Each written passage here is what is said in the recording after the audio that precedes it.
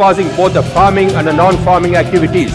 As an immediate relief, my government waived off farm loans up to rupees 1 lakh per farmer. Took many steps to provide common infrastructure facilities for both post-harvest and agro 23 villages in all the 10,823 villages, and completed it in a record time of 100 days.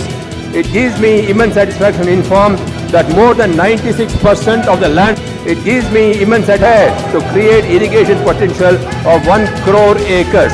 This will ensure potential of 1 crore acres.